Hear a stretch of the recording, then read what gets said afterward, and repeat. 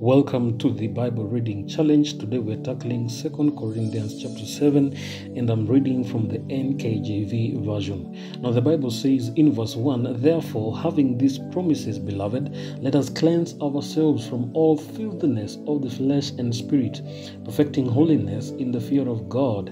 Open your hearts to us. We have wronged no one. We have corrupted no one. We have cheated no one. I do not say this to condemn, for I have said before that you are in our hearts, to die together and to live together. Great is my boldness of speech toward you. Great is my boasting on your behalf. I am filled with comfort. I am exceedingly joyful in all our tribulation. For indeed, when we came to Macedonia, our bodies had no rest, but we were troubled on every side. Outside were conflicts, inside were fears.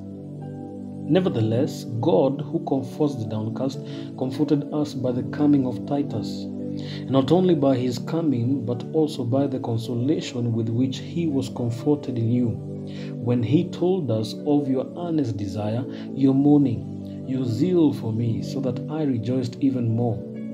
For even if I made you sorry with my letter, I do not regret it, though I did regret it.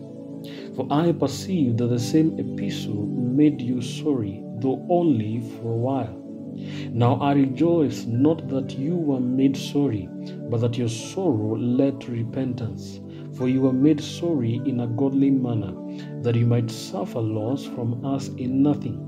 For godly sorrow produces repentance, leading to salvation, not to be regretted, but the sorrow of the world produces death.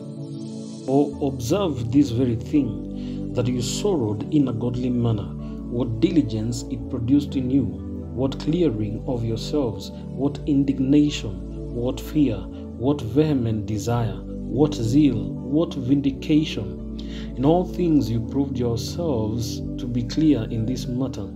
Therefore, although I wrote to you, I did not do it for the sake of him who had done the wrong, nor for the sake of him who suffered wrong, but that our care for you in the sight of God might appear to you.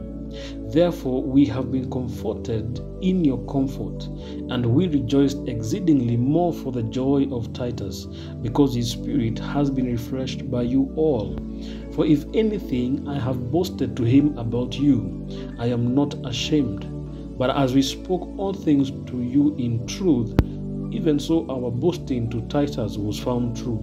And his affections are greater for you, as he remembers the obedience of you all, how with fear and trembling you received him. Therefore I rejoice that I have confidence in you in everything." And that is scripture reading of 2 Corinthians chapter 7 from verse 1 to 16.